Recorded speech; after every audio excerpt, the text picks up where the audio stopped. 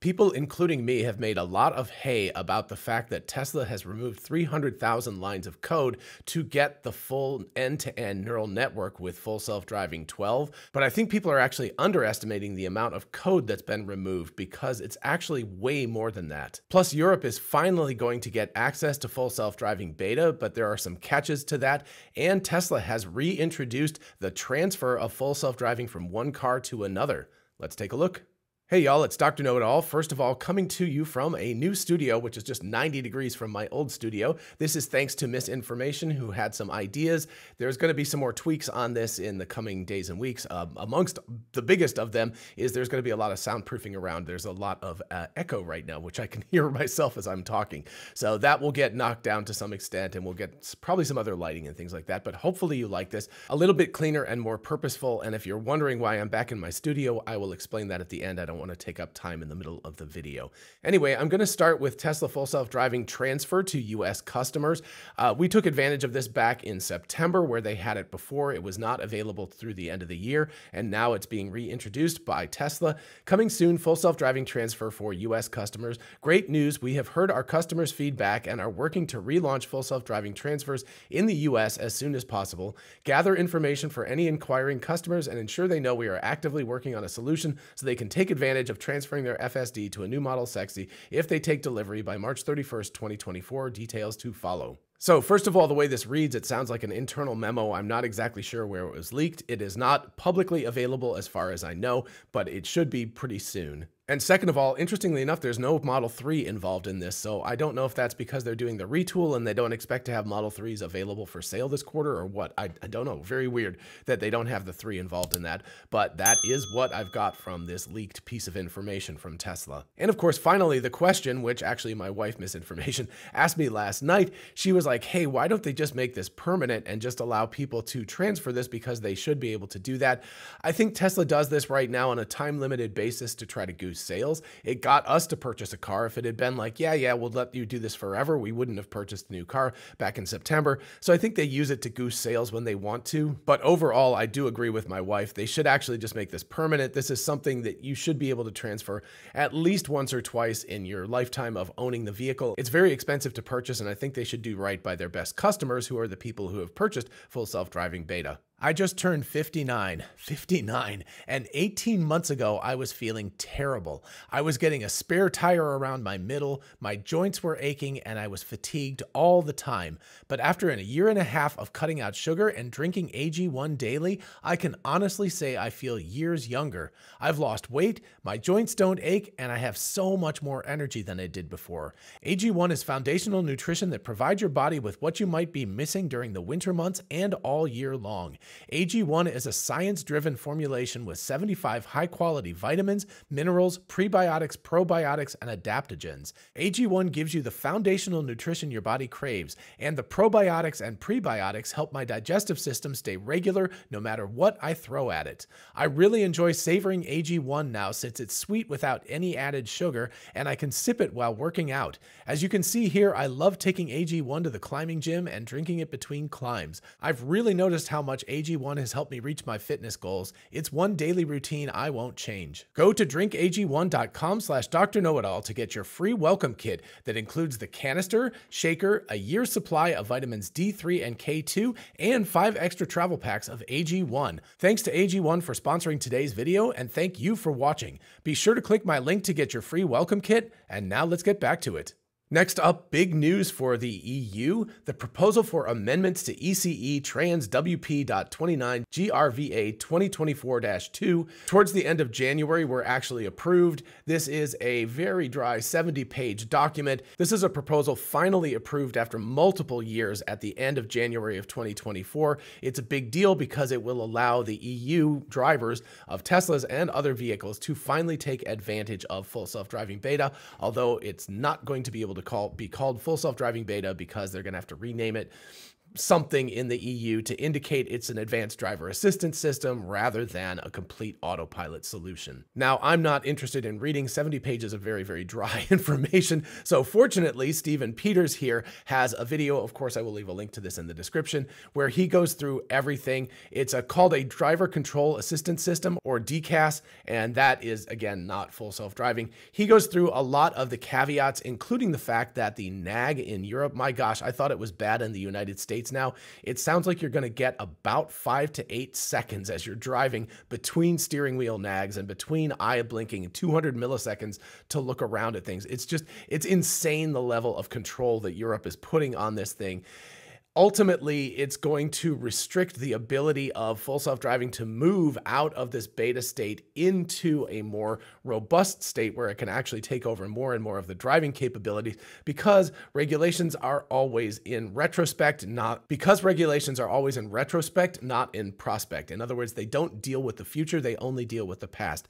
And so this, while it's really, really nice you guys are going to get it, and you're going to get it a year from now, it looks like it, I think it's the day of the actual approval, so it's going to be the end of January of 2025 before you can actually have access to this. At that point, of course, it'll be full self-driving version 12 dot something. But when you get it, it's going to be more restrictive than in the United States and other countries, and it won't be able to grow. Let's say that, amazingly enough, full self-driving 12 by January of 2025 is completely able to do autonomous drives in the United States without any, intervention of the driver. And so US regulators have gone, and Canadian regulators, and maybe Chinese regulators, who knows, but other countries or even cities or states have said, yeah, you can use this completely autonomously and not have the human involved in the driving decision.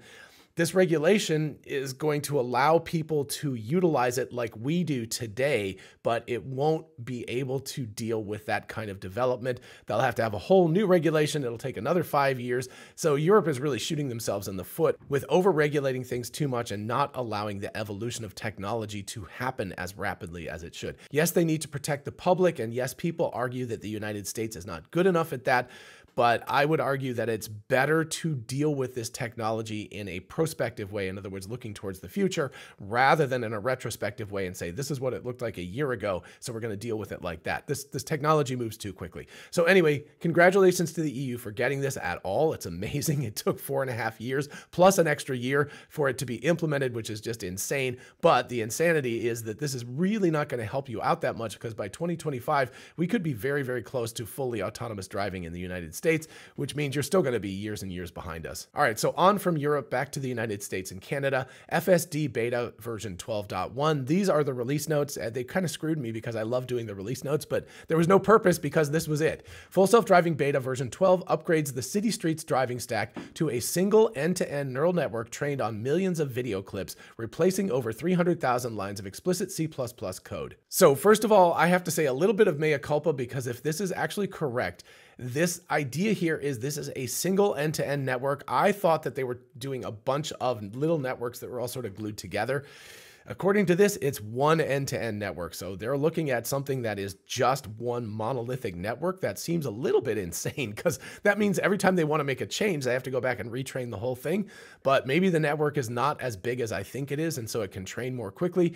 Elon had said they were compute constrained back in August, so this could explain some of the reason why, or maybe this is not completely accurate, and there are ways of freezing the individual parts of the neural network. But either way, it sounds like it really is kind of a monolithic network that they're dealing with. Photons in, control output out. But this is what I really want to talk about: replacing over 300,000 lines of explicit C++ code. People are like, wow, that's amazing. They've replaced 300,000 lines of C++ code to create this. My understanding of this is it's a lot more than that. So in order to look at this more carefully, I'm going to scroll back to August 1st of 2023. Robert Scoble, who, awesome, hey Robert, he talks about Tesla's AI is the most amazing software of my life. And by the way, he really loves the Vision Pro, and I did a review of that. If you haven't seen that review, I will leave a link up here and also at the end of the video. I highly recommend watching it. I think it's a good and balanced review. It's definitely a 1.0 piece of hardware and software. The software will be upgraded over time, obviously.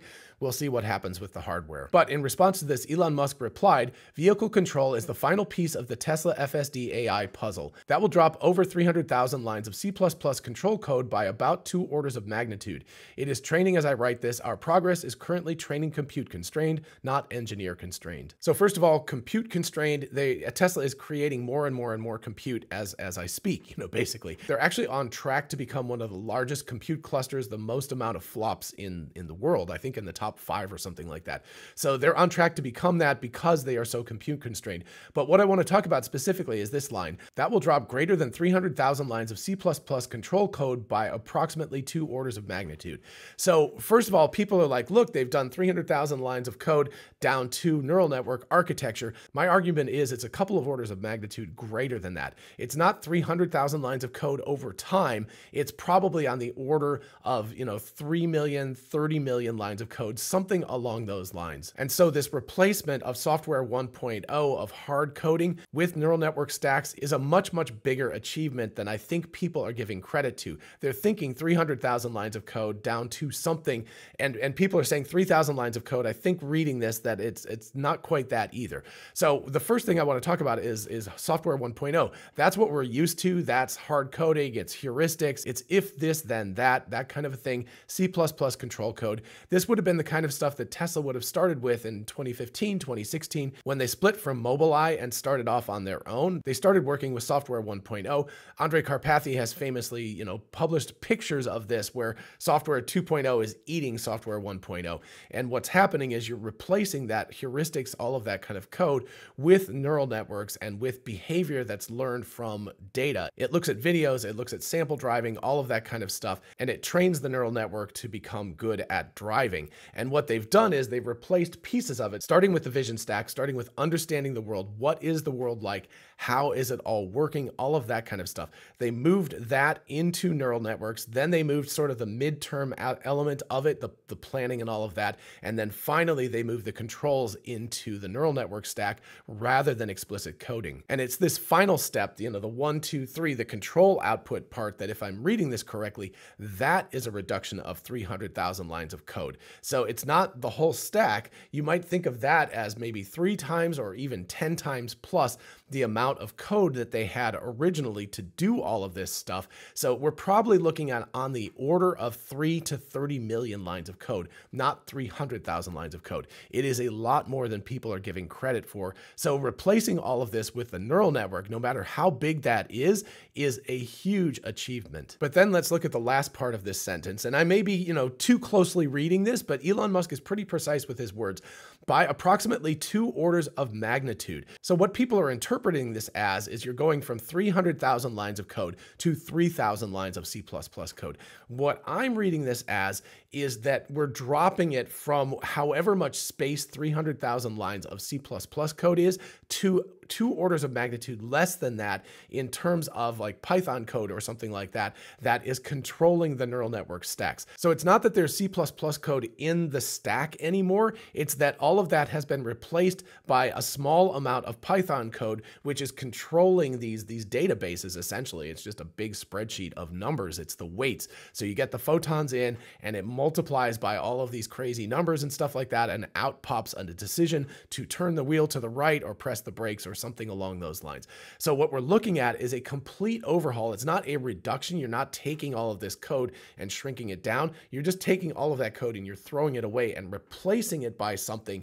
that's approximately 2 orders of magnitude smaller. So if we think about the entire stack as opposed to just this part, and we think about it as somewhere around 10 or 100 times larger than what we're talking about for this, we're looking at a reduction of 3 million or 30 million lines of code. Just call it 10 million lines of code just for round numbers. I don't, I don't have inside information about this, but you're looking at reducing 10 million lines of code to somewhere on the order of 100,000 lines of code equivalent.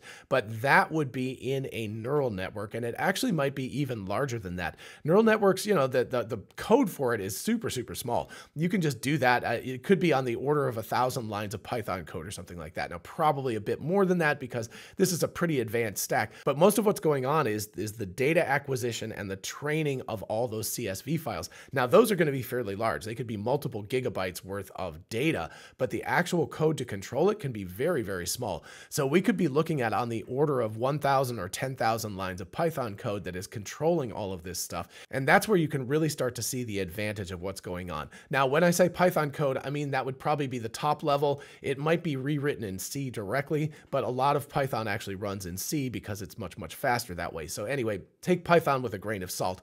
I think that they use PyTorch. I'm pretty sure that they use PyTorch, which is a Python-based version of neural networks. They might rewrite that stuff explicitly to be in C so it would run faster, or they might just be using the internal inbuilt stuff that converts Python to C as it's compiled. But regardless, we're looking at a much, much smaller code base, like many orders of magnitude smaller than the original, and it's a much bigger reduction than 300,000 lines of code to 3,000 lines of code. It's on the order of 3, to 10 or so million lines of code, down to something much, much smaller. And that's going to allow the whole system to run much more efficiently. When you look at them going like, yeah, we're able to run basically at the frame rate of the cameras, even on hardware 3, which is ancient hardware at this point, that means this is so much more efficient than the old version because it just doesn't have to run through as much code as it used to. That is pretty darn amazing. And then you add on top of that the fact that the inference version of this software, which is the stuff that actually gets downloaded to your car, is going to be quantized to very, very small. I think it's 8-bit float now, or maybe it's 16. But anyway, it's really, really small. It's very, very efficient. So it fits into the memory of your car's FSD board, and it can run even faster because it's doing much, much lower bandwidth calculations. So all of that is just amazing, and it's going to cause the software to operate much more quickly. The downside of this is that you might have to retrain the network every single time all the way through. I hope if it is really truly monolithic that they have ways of freezing different parts of the neural network stack so effectively they can just retrain parts of it. But anyway, it is going to be expensive in terms of time to recompute, recalculate all this stuff, do the quality assurance checking, all of that. So we may see the version 12 dot whatever versions roll out more slowly than we're used to, which is already pretty slow at this point. And as we've seen from Homar's catalogs drives, there are some really amazing stuff, but he also says there are many more safety critical interventions than there were with version 11 of the software. So, it's still relatively new. And the problem with revisions of this is if they really do have to retrain the entire stack every single time, that's going to take a very, very long time to retrain it and then to go through all of those steps. So we will see how that goes, and we'll see how fast the rollout happens. But hopefully, version 12.2 or whatever of this software will roll out to a lot more people than just a very, very chosen few who get to drive it right now. But anyway, the overall takeaway of this is if you think that they've replaced 300,000 lines of C++ code with 3,000 lines of C++ code, it's not that. They've replaced much, much more code with much, much less Python/neural network/C code or something along those lines. It's a much bigger deal than you think, and I thought that was worth calling out. Okay, so that's what I've got for today. If you want to leave right now, that's fine. Personal story-wise, why am I back home? My dad, as you may have known from my previous videos, is, he's in hospice. He's in the process of passing away. It is taking Unfortunately, it's just a waiting game at this point. There's nothing else to say for it. So it could take days or weeks. I will be back there at some point in the relatively near future. I don't know exactly when. But in the meantime, there were things I just had to deal with at home, including some contractors and stuff who are coming in to fix our basement from the flood that we had last summer. So there were just a lot of things that were going on that I had to come back home for a period of time. So I'll be back here, then I'll be back there, then I'll be back here again. So that's what's going on. Anyway, thank you so much for your patience, but I wanted to let you all know why I'm back here, at least temporarily. Anyway, that's what I've got for you today. Please be sure to like and subscribe so other people can find this video. And again, a big thanks to AG1 for sponsoring today's video. Be sure to check out my link in the description to get your free welcome kit, and I'll see you in the next one. Bye-bye.